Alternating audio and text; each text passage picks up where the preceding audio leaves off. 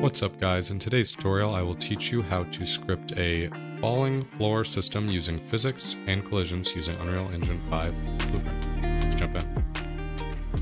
Alright, let's get started. In my content drawer, I'll right click, create a new blueprint class of type actor. I'll call this BP_falling floor tile. I'll double click to open up and edit. First, I'll need 3 components. Up in the components panel, top left, I'll say add. I will add a cube. I'm going to click back to my default scene route. I'm going to add a point light. Click back to my default scene route. And I'll add a box collision.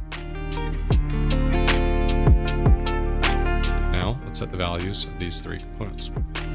First, our mesh is what we'll see in the environment. I'm going to change the scale of this to 2.9 by 2.9 by 0.25.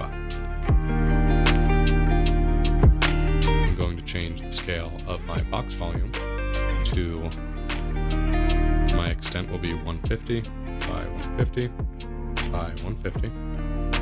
Then I'll move location to 150 in the Z. I'll grab my point light. I'm going to change the Z location value to 300. We'll put it at the top of my collision box. I'm going to change the intensity to lumens. I'm going to change, so that was the unit type. I'm going to change the intensity for my scene to 25. This is going to be the on value, and we'll be able to preview it in our viewport. And I'm going to change the light color to red. The light is going to function as a sort of warning light, so we're going to make it red. Compile, save. All right, let's add some logic in our event graph. So from our viewport, we'll click over into our event graph here. It's where our logic will take place. And let's add some events using our components. So I'm going to select my box, which is our trigger box collision. I'll right click and I'll say add event, add on component begin overlap. This will be the event that happens when an actor overlaps the box volume that we've created here. So what we're going to do is the other actor, we're going to test, are you a character, using cast2 character, which is going to run a test if the overlapping actor is of this class. And what's going to happen is first we're going to say when the character overlaps, we're going to set a timer of X seconds. When that happens, it's going to call an event that's going to turn on a warning light. And then after the warning light, there's going to be another timer. We'll wait a moment, and then we're going to turn on the physics simulation of the tile. So let's pull off here and we'll say set timer by event. I'm going to create 2 events. I'll right click here and I will say create custom or add custom event. We're going to call this warning.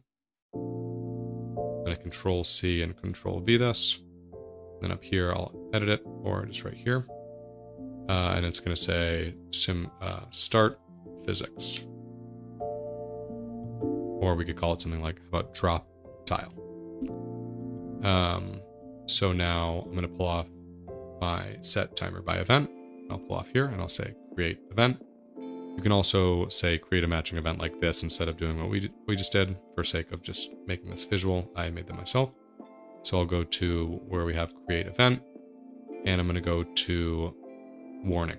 So after this time that we set here, so let's say it's we'll say 0.5 seconds, and we can promote this to a variable so we have an easier way to control it. We'll say warning duration, compile, we'll see that pop over here. So now this is our 0.5 second wait after we've overlapped. I'm going to call this event right here. So I'm going to grab our point light, I'll drag it onto our graph, like that. And I will pull off here and I'll say set intensity.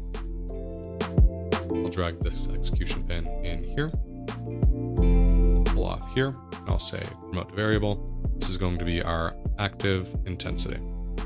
And by creating these as variables, we have an easy way to set their values in our blueprint details panel over here. So under our variables, we have our active intensity.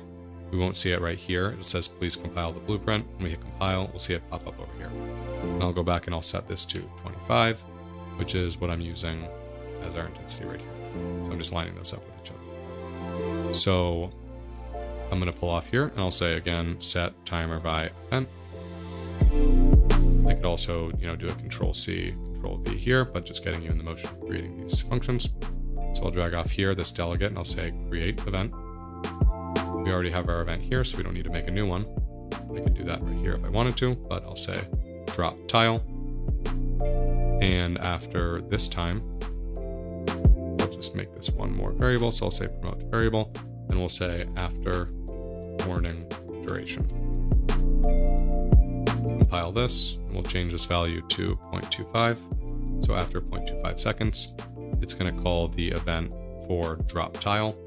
And when drop tile is called, what we're going to do is we'll grab our cube. So we're going to drag our cube from up here in our components panel onto our graph.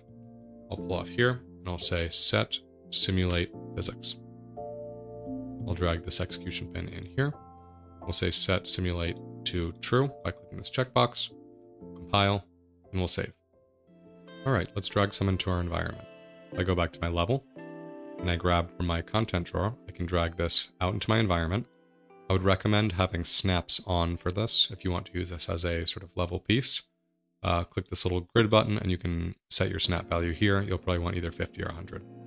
So if I hover over either of these arrows and I hold Alt on my keyboard, I can duplicate these if I want to move them along the grid. So I'll press Alt and I'll drag. Reminder, you have to release the key in between each duplication. And so I have this set of them here. So I'm just going to select these in my environment to prove this out. I have it selected here, so I'll right click and say replace selected actors with my new blueprint, and let's test it out. I'll right click and say play from here. And what I expect to happen is when I overlap, will fall to the floor. So that's great. So what I want to do is actually, I'm going to turn off the light on begin play. So I'll grab my point light in the set intensity node. I'll copy that. I'll paste that up here. And I'll say set intensity 0. So that's great. So now on begin play, when I right click, I can say play from here. All the lights are off. When I overlap, we'll see these lights flashing and the tiles are falling below us as we move along. So I'll run that one more time and feel free to test this at your own pace.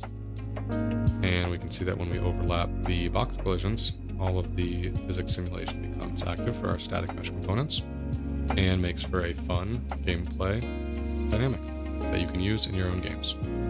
Thanks all for watching, and stay tuned for more Unreal Engine 5 tutorials and content. Have a great day.